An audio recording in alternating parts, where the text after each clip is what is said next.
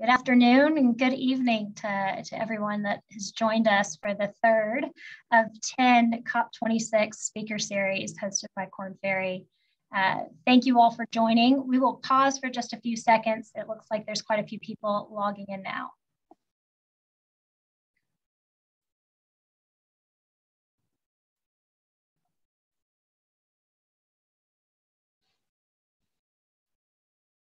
All right. Well, again, my name is Meredith Moot. I'm a senior partner with Korn Ferry, and I would like to welcome everybody to the third in our series of COP26 speaker events. Sitting here today with Rory Lamont, and we'll ask Rory to introduce himself here in a minute, but so pleased to be a part of this incredible speaker series and this lead up to such a wonderful event at COP26 coming up in November. And I've been with our Korn Ferry for about 10 and a half years now and spent all of that time in logistics and transportation. And I'd like to think that we were really focused on sustainability before it was even cool. In my family growing up, my family had, we would bring recyclable items home from school and vacation and restaurants, and there wasn't a plastic bag allowed in our house. And now full circle, it's a part of the fabric of everything we talk about at professionally and personally on the environmental side. So just so pleased to be a part of this. And as a part of our logistics and transportation practice, really focused a lot on rail. And rail plays such a large part in ESG and so much of the opportunity ahead of our entire globe and certainly in terms of climate change and environmental impact. And so I will ask Rory to go ahead and introduce himself, and then we'll get started with our discussion. Rory? Well, good morning, good afternoon, or as it is almost evening from London to everybody. It's a real pleasure to be here with you, Meredith, and also with the rest of you. I'm quite excited about having the chance to discuss this topic with you. It's one that fascinates me. I have a slightly different background from yourself, Meredith. My father used to be a shift charge engineer in a power station in Scotland. So some people might think that's kind of on the other end of the environmental scale. But I remember very clearly he used to say to me as a kid, Rory, it's not me that creates the damage in the environment. It's everybody that turns their lights on. If nobody turns their lights on, I don't have to produce any energy. And whilst that's a slightly controversial view, it does stick with me in that it reminds me that I have a personal part to play in what's going on around me today. The choices I make influence the environment I live within. And as a business leader, the choices I can help companies make mean that those companies can have a positive or a negative impact on the environment. And that's really why I'm passionate on this topic, especially because I feel that working within Hitachi Rail, the product we have can make a positive impact in the transition we're going through. And very importantly, the supply chain that I line up to support our product portfolio can also make a massive impact. And I'm really encouraged by what I'm already starting to see, but I'm very keen to make sure that that comes through even quicker so we can make the transition even more quickly to a net carbon neutral environment. Excellent. Well, Rory, maybe tell us a little bit more about your role, and then I want to talk about Hitachi's press release to get us going. Okay. Well, I'm the CPO for the rail business unit. So that means I lead a team of about 360 supply chain professionals around the world, from places like Kasado in the south of Japan, or in Tokyo, through Naples, Pistoia, Reggio Calabria, into the UK in London, and then Newton Aycliffe, and then over into somewhere a bit closer to you in Pittsburgh and in Miami. That team manages around about, depending on where we are with our project cycles, about $2.5 to $3 billion every year, covering exciting areas like generator units or signaling technology, engineering services to help us develop the next suite of our products, to more of the kind of traditional areas like energy, electricity, office services, the full suite. So it's a great CPO's job. It's one of the few where I report to the CEO, so I'm kind of on a par with the CFO, which I quite enjoy. And it's also one that the company is growing massively. We were about 2,500 employees 10 years ago. We're now 13,000 employees globally. We're hopefully going to grow through an acquisition we announced, about 25,000. employees, but we're part of the larger Hitachi group, which is a fantastic position to be in, especially with a conundrum, with a problem like we have here, because I have a peer network of CPOs around the world, some of which work in very parallel industries like automotive, some of them that work in very different industries like our Internet of Things business unit. And so I'm quite lucky to have that sort of oversight and help that comes from the parent company as we try and figure out a path forward on this topic. Oh, great, good. Well, again, thank you for being here. So let's dive in quickly, I think, to a really brilliant and exciting headline and press release from Hitachi on September 13th. So I'm not going to display it, but anyone who would like to go back and read it, please do. It's very easy to find on Hitachi's website. But Rory, I'll ask you to talk about that. But before I do, just a quick note, if anybody has any questions or comments that come up as Rory walks us through a bit of the exciting news here, please do put those in the Q&A section, and we'll be monitoring them as we go. But Rory, tell us about the September 13th press release. Sure. So we previously announced about transitioning to being carbon neutral within our operations by 2030, so 9 years from now. And at the same time, we'd announced about reducing our carbon emissions in our supply chain by 80%. We've actually revised that statement, and this is why the article from Andy Barr, our CEO, came out this week to start to explain, why we've made that shift, and then how we're going to start making the shift to being a net zero company or business unit within Hitachi Rail. We think it's important because we can see that we play a part in the transition, as I talked to already. But B, it's really important that myself and the leadership team in the business unit start to talk openly about some of the challenges we have, and I'll be delighted to talk about that later on, but also to start to share our ambition with our customers and with the supply chain. And one of the things we've found that we have probably 250 core suppliers in our supply base just now, probably a supply base of about 12,000 all in for our business unit. And one of the things that we do every year I have a supplier event, and at that event we pick a theme, right? So last year it was growing together because we were going through an expansion phase, especially in the US. This year we're probably going to do it in the end of the financial year, and it will be all around our environmental ambition in line with COP26. But I think that communicating with the supply base is really key. You need to be explaining what it is that's driving not just me as the CPO, but actually what's driving our customers, and making sure that they understand that, and that the suppliers have a chance to reflect, right? And then bring back to us the ideas. And articles like we put out this week are a really effective way of doing that. The category managers are a really effective way of doing that as well. But we make sure we use as many mediums as we can to start to disseminate the message. So today, or this week rather, we started to be a lot clearer on how we are approaching decarbonisation. And for us, it's really key to have a handle on the data, okay, as a starting point. So we're quite public in our CRS report about the decarbonisation that we managed to achieve last year. So across scope 1, 2, and 3, we dropped our emissions against 2019 baseline by about 14%. Wow. And we intend to continue that transition down. So starting to explain our approach, so measuring scope 1, which is our emissions through our day-to-day activities. Scope 2, the emissions that we create through the services we use in our facilities. And then scope 3, the emissions that are generated by our supply chain and by our products. So just cascading that message down gives us a common frame to start discussing the overall topic with the suppliers that we work with. So, Andy was really, really pleased to put that out today as part of our run up to COP26. And I think, we'll continue to communicate more and more as we run up to the event in Glasgow, a town that I know very well because I spent 5 years of my life and most of my tertiary education there. But it's just a kind of key first step to us to start to communicate with our supply chain and help them understand our aspirations, and also hopefully to send the message that we're really serious on this topic and to differentiate ourselves from the other actors in the supply chain. I think that's a key part. for us to talk a little bit more about maybe later on.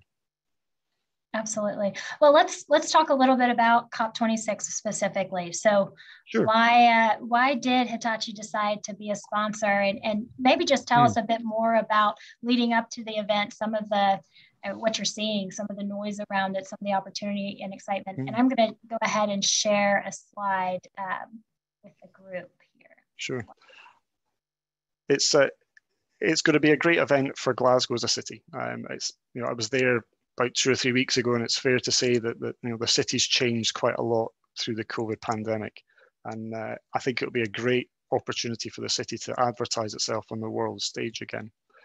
The reason that Hitachi is there is that we see ourselves being able to play a part in decarbonisation in many different areas. Okay, and Hitachi is a 300,000 employee conglomerate. We have several different sectors within that. But there are 2 really key sectors that we think can play a massive role. So the mobility sector, okay, which covers the transportation, the sector I work within, but also energy. And we see the 2 being able to come together to allow us to make the modal shift from air transportation to a lower carbon version of transportation within rail, but also to help us solve the energy distribution challenge that you have as you start to move away from using hydrocarbon as a power source and moving more towards energy distributed over large networks and made available for several different modes of transportation. And so we saw the COP26 event in Glasgow as a really great opportunity to position ourselves firmly within that space, to say that we are very serious about this. We've always been as a company about providing superior solutions.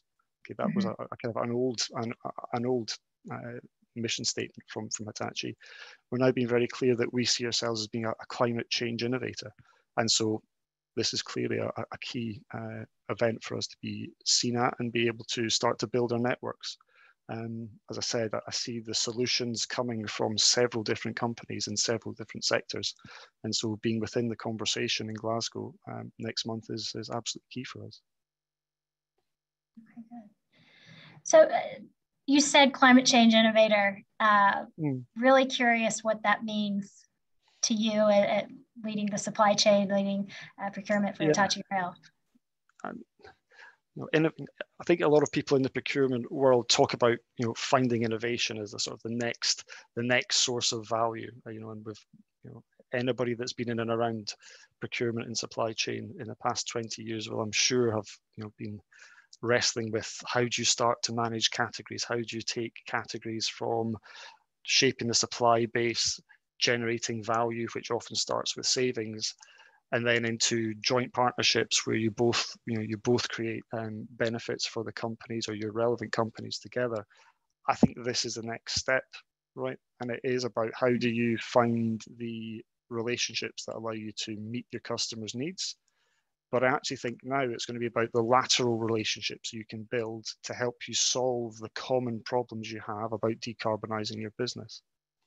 So I said at the start, I would talk about some of our key challenges. And we're starting to talk about these internally, and so I'll be very transparent. One of the key ones is that I build aluminium tubes, right? The body of a train. That aluminium is extracted from the ground. It's turned from ore into aluminium panels. It's then welded into a car body shell, and then we do the final fit out.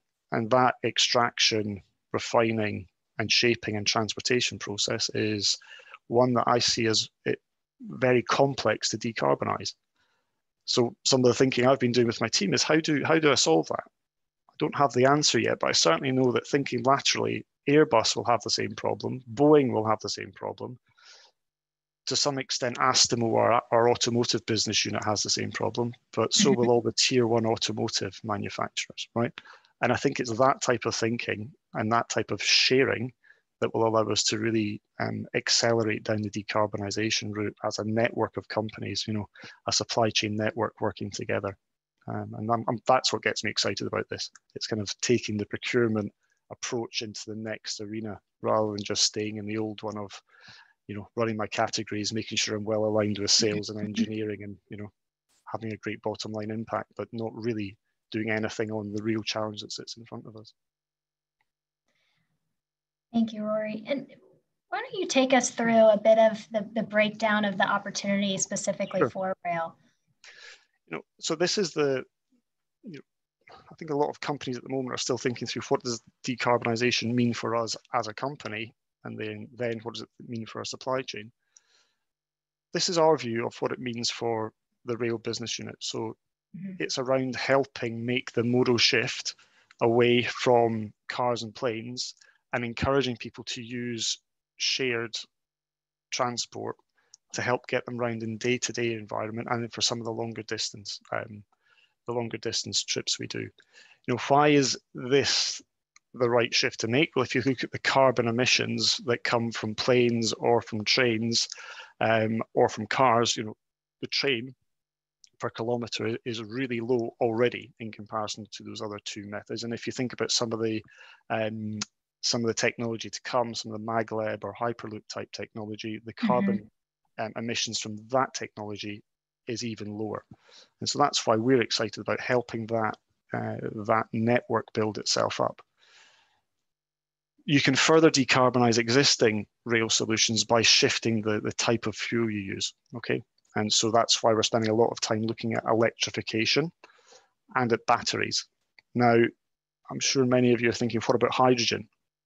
Hydrogen for us is an interesting option, but most of the existing rail infrastructure is either totally electrified or partially electrified. And to make the jump from electrification and batteries to hydrogen, the capital investment required is actually quite heavy. So we really see a future where rail is electrified, and then with the use of batteries where there isn't electrification available on the rail infrastructure as the key next step to further reduce the carbon emissions from the networks we put in place. And then we come on to the value chain. So scope 1, better energy management in our factories, investing in renewable energy, and then we need to start looking at the design of our product. There was a great article in the FT yesterday which talks about the decarbonisation of the automotive supply chain and cars. Some of the thinking in that was fabulous. There's a conceptual design of a new car from BMW where the steering wheel is made from reformed wood. They've completely thought through again the structural design of the car to make it very easy to remove damaged panels and replace damaged panels. They've got rid of the BMW logo because it's got, I think it's got a large degree of plastic in it, if I remember correctly. And what they've done is they've embossed the logo on the bonnet of the car. So they've retained the branding, but they've really thought quite deeply about how do I take the carbon and simplify the design. I think that's fantastic. I really look forward to getting into that type of thinking with our engineering teams. I think the final point is, how do you start all this? I mean, nothing on this slide is particularly revolutionary. I think the thing that will set Hitachi apart from the other companies in this space is actually getting into action on this. And that's something I'd love to exchange views with the audience on. And I'm very happy to share what our approach is and what it's likely to shape out to be. Well, I'm curious, Rory, as we look at these phases and we look at these different lines of action here, is this the result of a lot of time spent with those 12,000 suppliers, or is this something that they really are reacting to? And either way, what's been the reaction of some of the manufacturers and other suppliers that you all work with? Some of them, it's strange that it's hard to correlate between size, complexity, or size of supplier, complexity of product, geographic location. I don't see much correlation between those, but there's a couple of really key themes, right? Some of our suppliers are coming and saying, we're on with this, we want to talk to you about this, right? This specific product we have, or this problem that we see that you have. Or they're in the other end of the spectrum, and it's, Rory, we don't really know. We know we need to do something, but we don't really know what we need to do, right? And it's trying to figure out how you can get involved at either end. So where we have suppliers coming with ideas, quite often it's trying to screen those ideas. It's almost like any other innovation idea that's coming from the supply chain. It's trying to screen those ideas with the category team in the first instance, thinking about, do they start to meet needs that we have? And when I talk about needs, we often try and think about our customers' needs. So ultimately the person using the train in the first instance, and then maybe the person or the company that runs the train. Often that can be ourselves. Or, do we see a commercial angle on it that we can bring into the conversation? That's how that channel typically runs. On the other end, I tend to have conversations a bit like the one we're having here. So if you don't know where to start, what's the reason of being for your business going to be? Will it survive in a net zero future, right? And I think some of our suppliers are thinking that through quite seriously. If they have thought that through and are sure, yes, we can see a future for ourselves, I really encourage them to start the measurement process. We've gone from about 77,000 tons of CO2 emitted per year in our business, scope 1 to 3, to about 66,000 tons of CO2 emitted per year. And we've taken the time to measure that. And by measuring it, you start to understand where the sources come from, and you can start to then think about, how do I break apart this situation to reduce the carbon we emit? And again, I think it plays really well into a lot of the classic procurement thinking or learning that we've gone through in the past 20 years. Any procurement professional that's run a cost down or a savings program, I think we all know that to achieve that target, there's typically 100, 200, 300, 1,000 different things, different little projects you have to do to make a serious dent in a large number. I think decarbonisation is exactly the same. Okay, you need to be thinking about the carbon that is coming from the three sources. You need to think about where does it come from across the world, and quite quickly you get into many dimensions, and you need to put in place many small actions to make a tangible change to what you're doing. I think that's a real point of complexity, and many companies are going to struggle with that, and we are ourselves still trying to get that right. Well, and I know this entire topic is incredibly complex, and so I don't want to oversimplify it, but is there any kind of low-hanging fruit from a procurement perspective that your peers could be tackling to even build the proof point for an entire campaign? Yeah, I mean, I kind of admire, there's a small company in London that I was reading about, and they're actually a headhunting company in the city of London, and they're going to go for a net zero month next year. I thought, that's cool. That's a really good, testing it that way. How can we go for a month without emitting any carbon? It's quite a big jump, but I admired that as a really strong leadership position and a real target to go for. I'm not sure all of us are going to go for that type of approach, and this company probably has 60 employees with a couple of offices in London. I think, the classic, where do you source your energy from? So Hitachi within Europe, not just Hitachi Rail, but Hitachi within Europe, has moved from traditional sources of brown energy, and we're in the middle of transitioning to green energy, right? I think that's a place to look at quite quickly. Your use of travel, again, I think that's another quite easy one. We've come through a period where travel wasn't possible, right? So many of us have started to, or have changed our behaviors completely related to travel. So a procurement lever, you might be able to drop your travel budget dramatically, and therefore not only take the cost out of your business, but also reduce the CO2 emissions associated with travel in your business. Energy conservation in the office, the number of times I walk out of our office at night and the monitors are all still on standby. Right? There's a really simple one, right? We're going to get in this together. And I think that's a key one, is getting change in people's behaviors, right? Take the time, put that finger, reach it forward and hit the little button underneath your monitor and kill the energy that's going to get wasted overnight. Close your laptop off, right? So I think you need to, there's lots of little things, and there's lots of little things you can, steal with pride from peers around the industry or through your professional networks and start. would be my real, you must start, and you must start soon. If we're going to decarbonise in 9 years, our scope 1 and 2, we have still got a long way to go. Okay.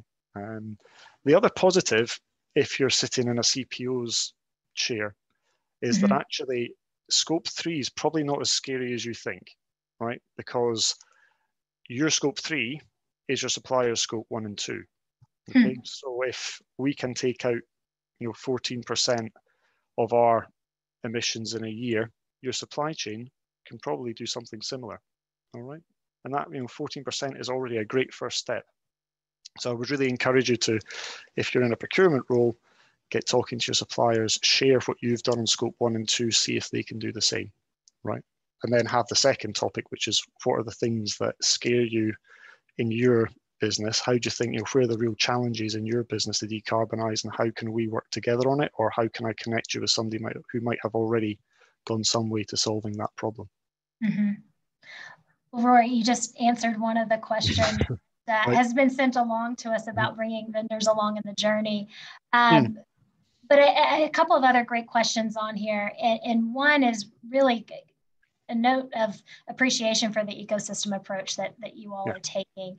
But the question is, are there other systems that support this kind of collaboration?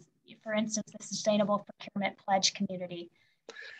Yeah, I think there's absolutely a role to be played there, right? And if that feels like the right road for your company to go down, then by all means, get down that road. I think the message I'm trying to send here is it's all about not being scared of the problem and not feeling that the problem is yours or yours alone to solve, because it simply can't be. It just, the speed we have to do this at, it means that we need to work collaboratively, to solve the problem. And if it feels more natural for your company's culture or for your company to use a quite stringent and structured approach, then go for that. I think the Hitachi culture is a very collaborative one. I think many of us at business school or during our education might have read about Japanese Kaizen approaches. One of the things I've really appreciated about moving from a kind of Anglo-Saxon company to a Japanese company is the depth of relationship that we like to build with our supply chain. And by depth, I mean the longevity of it. And I think that's really useful for us now in this time, because we're perceived as a company that invests in relationships, takes them exceedingly seriously, and to the extent that a supplier relationship is viewed in a very similar manner to a customer relationship within Hitachi. It's nurtured in the same way. And I think that's really important for us now, because it allows us access to have conversations not CPO to CPO, but CEO to CEO about how we can take on this challenge. So I wouldn't be shy about having the conversations with your suppliers, but remember, there's probably a couple of ways to have the conversation. Talking to the head of environmental might be a great first place, but maybe you might need to influence to get into the top of the company to really understand what their core challenges are or the points that they're struggling with.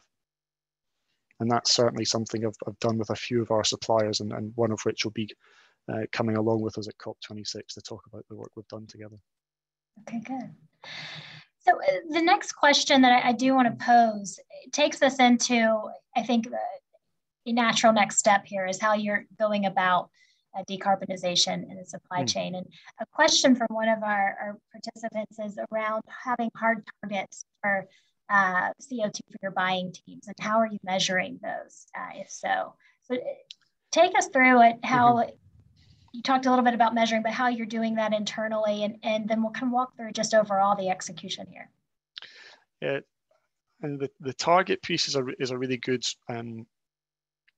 it's a really good way to approach it. As I said, the targets that we're setting are really more, they're not actually set to the procurement team, okay? And this depends again on company culture. Because we're in a manufacturing environment, okay, and a lot of the product we actually design ourselves and then source components from the supply chain, the challenge is actually set to the engineering team as well as the procurement team, okay, and it's held jointly. And I think that's for us a really good way to approach it.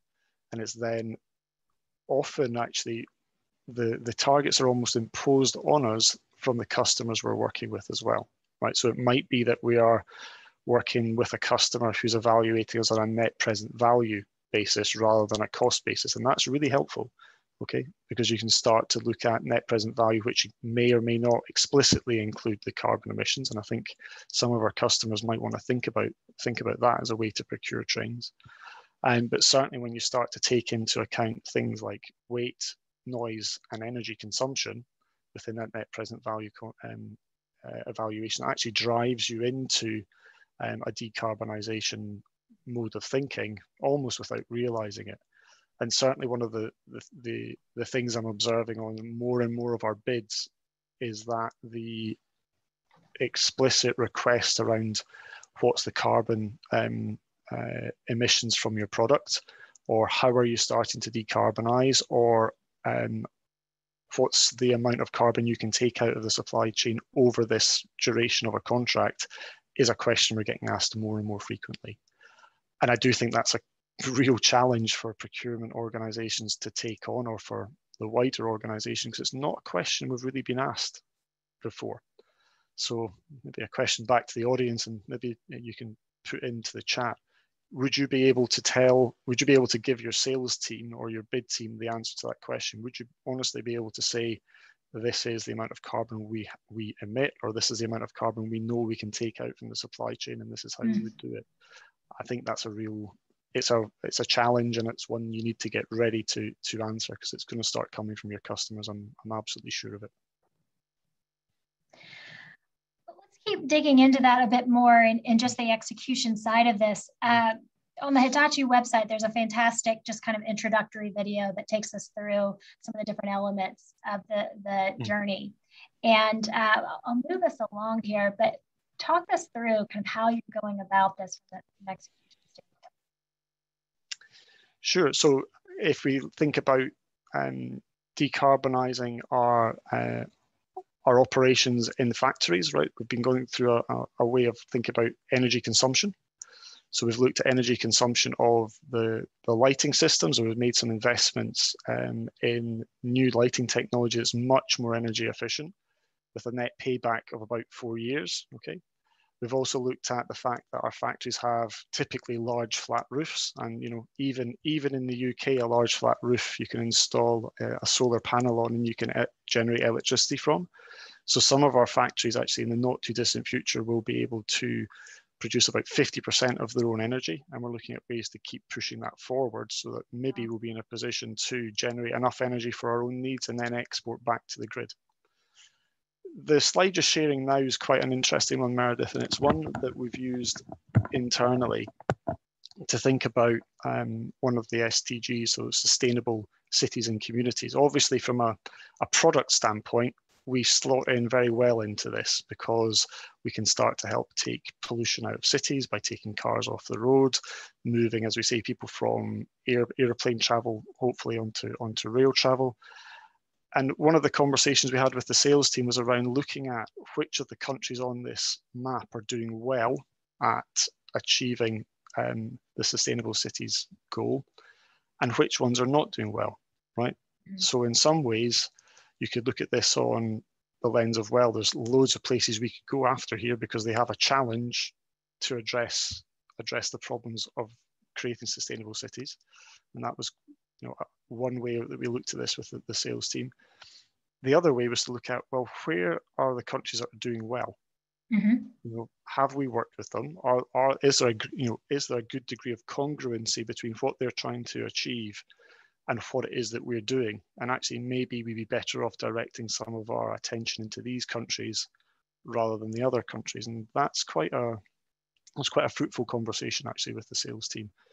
But I think it does take you into a world as a business, if you're seen to be really working on this topic, actually accessing new territories. If you're doing well in the territories really working on the topic, accessing could be easier. And then similarly, you can quite clearly see where the untapped potential sits for your product and solutions around the world. Very good. I'll keep moving because these are fascinating. Yeah, and I think one of the things that we did as a team as we started to work on this was really trying to take some time to educate yourself on this, right? You need to understand there's a couple of key constructs. There's the SDGs and the ESGs, right? So two key constructs that you need to start to really read up on. Some of it's great reading, some of it's a little bit dry, right? But until you understand that framework, it becomes quite hard to be really conversant on the topic. I think there's another picture I suggested we share as well, Meredith. Maybe next slide down could prompt some thoughts as well. You know, again, here we looked at which countries are particularly keen on investing in infrastructure. So clearly for us, the infrastructure either, you know, to run a railway, either we can provide, or, you know, we provide the trains that might run on that infrastructure. And you can see that Italy seems to be well on track to achieving the SDG around that, a core market for us. America, again, seems to be performing well, another market that we're very active in and looking to penetrate even further. And this is publicly available information that's put out, I think, every year. So you see it's from the Sustainable Development Report 2021 from the Cambridge University Press. And the amount of information that's now in the public domain on this topic is really quite astounding. I have a lady in my team, Terry Johnson, who really stays abreast of a lot of this for us. And she spends a phenomenal amount of time trying to stay on top of the performance data, the changing legislation. And what I would observe as a trend is that we are seeing more and more governments translating the aspiration of decarbonisation into legislation, which is obliging companies to operate in a certain way. And I think that is a key point to digest, is actually decarbonisation, I think, quite soon is going to become a kind of minimum standard to operate in certain countries, and therefore, again, another great reason to get it out on the top table and discussed. And if it's not out on the top table and being discussed, I think that's a key risk for the company to think about and to act on. Well, let's go to the next slide, Rory, and walk us through this one as well. I think here, I think it was, you know, being able to provide a decent working environment. Again, this is more of a sales piece of sales thinking we did. You know, our view is the product that we offer can contribute again to creating a good, you know, decarbonised, healthy or more healthy environment in cities. And therefore, where have we got opportunities? Flipping it from a sales to supply chain view, you can take this as a kind of quasi-analysis of the labour regulations in the countries where you may have suppliers, okay? So it's maybe drifting a little bit from the decarbonisation topic, but it's one of the key areas of risk and risk management for the business unit that I look at, is where do we have supply chains that may have child or forced labour in it? And this picture, you know, paints 1,000 words when you start to show this to execs. You know, if you've got a handle on your supply chain data, it's quite easy to map onto this where your major supply chains sit, or where at least the headquarters of the major suppliers you work with sit, and use that as a rough indicator of you may have suppliers that you need to be more attentive to on this point than others. Interesting. Okay. Well, and with that, going to the next slide as well, Rory, these are, it's a lot of red on here. Yeah, it's pretty painful. I've been in the office, like I said, as we were chatting, for the first time in probably a year and a half, maybe 20 months. I was in the office 4 days this week, and I had quite a few early starts and a few later finishes than I would have liked. So I got on the tube early, came off the tube. That's the metro for you guys that don't speak English. And I went and got myself some breakfast. Yeah. So I went to the coffee shop, and I don't buy coffee, I drink tea. So I didn't have a disposable cup, but I did buy some porridge. And you know, I had porridge in a paper carton, and the lady behind the counter said, "Oh, there's your plastic spoon, there's your napkin, and here's a paper bag to take your paper pot in." And my office is literally 20 meters around the corner. I similarly had a sandwich for lunch, which came in, you know, a paper wrapper. And I think it's quite scary the amount of waste that you can create in a day. You know, if I'd been at home, I wouldn't have had created any of that waste. And I think it's quite interesting when you look at the areas that are red. You know, it's kind of the very developed economies where the amount of responsible consumption is maybe not where it should be. I alluded to at the start of the conversation, you know, taking personal ownership for some of this is a really important point, and I'm certainly, you know, I'm very conscious now. I don't take the paper bag. There are spoons in our office that I can use and then wash. You know, I can have a cup of tea in a cup, in a ceramic cup in the office. I don't need to, being Scottish, spend the money on a coffee, but I also don't need to generate the waste that goes along with that coffee if I can wait 2 minutes and get it in the office. So yeah, I mean, coming back to the business angle, responsible consumption and production for us here is, you know, if we are going to look at sources of supply, are the sources of supply coming from these regions really operating to the same level we would be as a first kind of measure? And then are they going to be able to meet some of the decarbonisation aspirations that we have? Again, you can't make a one-to-one correlation to say if it's in Australia, there's going to be a problem, but it is a good proxy to start to, you know, get you thinking down some of the lenses on sustainability that might be important to your company. You know, and certainly for us, that SDG number 11 around sustainable cities is a really key one for us. It's really interesting as I sit here next to, you know, a plastic bottle of water, feeling very ashamed, contributing to my red USA. Well, you know, yeah. I think it's just about being conscious. I've got my my reusable bottle here. There you go. There you go. We balance each other. Well, we've got some really fantastic questions. So I want to pose a few of these to you. One is around really measuring all of this, and you know, I think you just alluded to a couple of things, that it's not so much measuring responsible consumption of your suppliers. You can't monitor their plastics usage, but how do you combine all of these things together, and then let's dig into some other ways to measure as well. Yeah, sure. One of the steps we've taken recently is to bring on board a service from a company called EcoVadis. There's plenty of other companies that provide a similar service, which we're going to use as part of our supplier qualification process.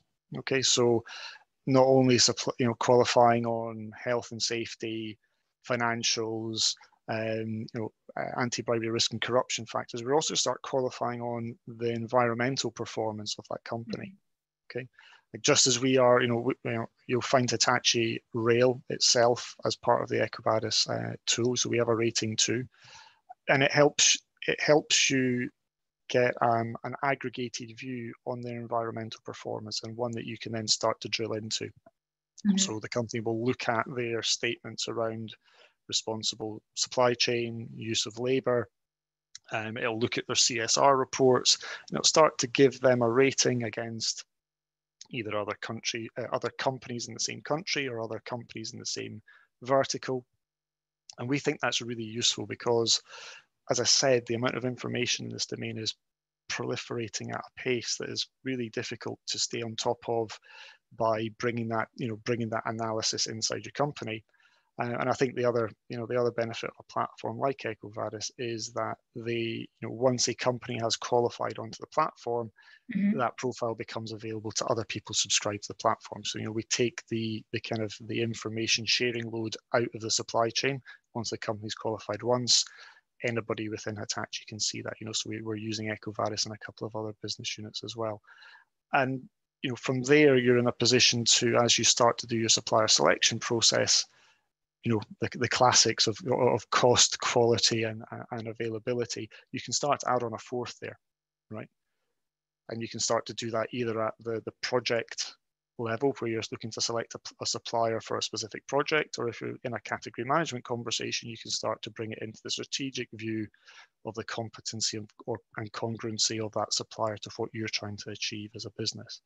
So I think that's a really, again, a wise, maybe not quick win, but a wise first step for the procurement community to think about is, how can I find a reliable source of information that I can bring into my selection and qualification process that makes sure that the project team or the category team actually have a data point to look at, that it's not going to be completely objective, and neither is it going to be completely quantifiable, but it's at least a big step forward, and it forces the conversation around the table.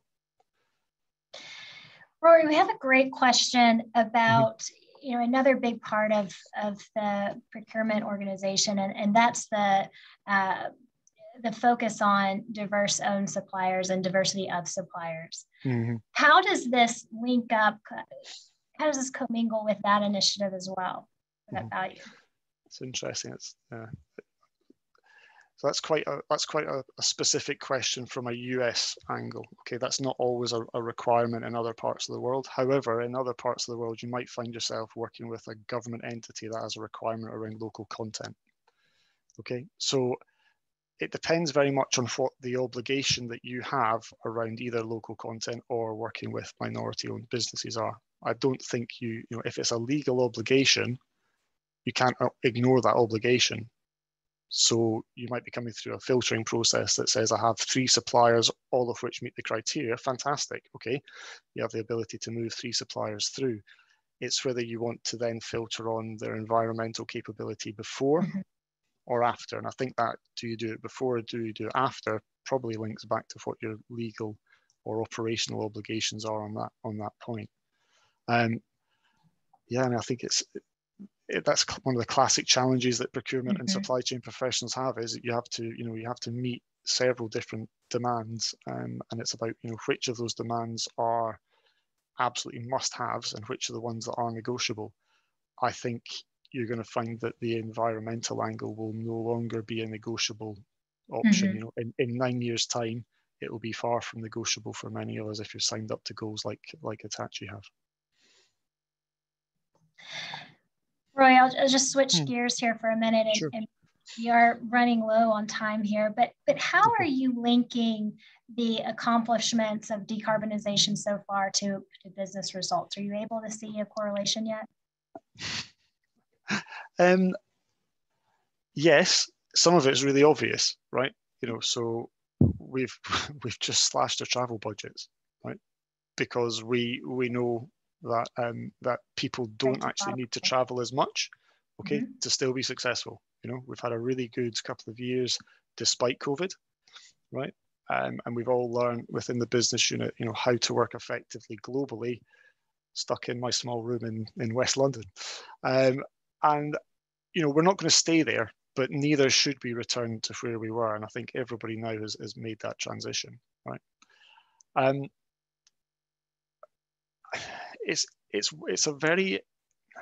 It's difficult sometimes to say, because I've done A, I've achieved B. And I think that's very true with where we are on the decarbonisation journey just now. I think it will be very clear in maybe 5 years' time, the companies that have been serious about decarbonisation will probably be in a much better place than those that have not. One of the interesting data points I looked at recently was the amount of investors' dollars that have gone into socially responsible funds, or funds that are marketed as being socially responsible, versus those that are not. And it's very clear that there's been a large flow of investors' funds into the first bucket and much less into the second. And if you take that as a proxy of how consumers view this topic, I think it tells, it paints a very clear picture.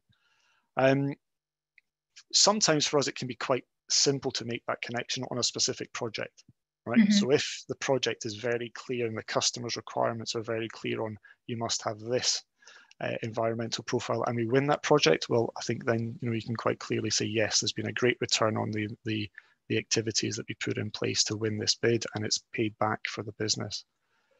It would be interesting to think about that from an employee engagement standpoint.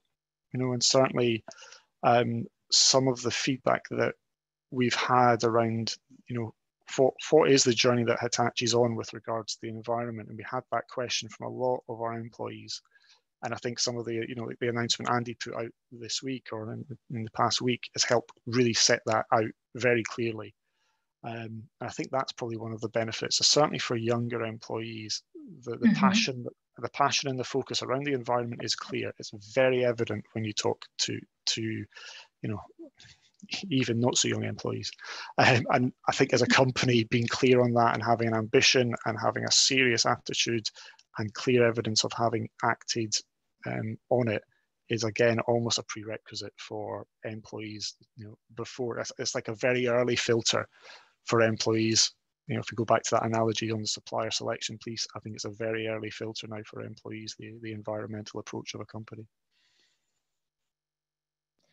Completely agree. And we've had a couple of comments in our Q&A just about how important it is across all generations, but the incredible focus on purpose-driven companies, especially from newer generations to the workforce. And that goes to buyers as well. So it's really fantastic.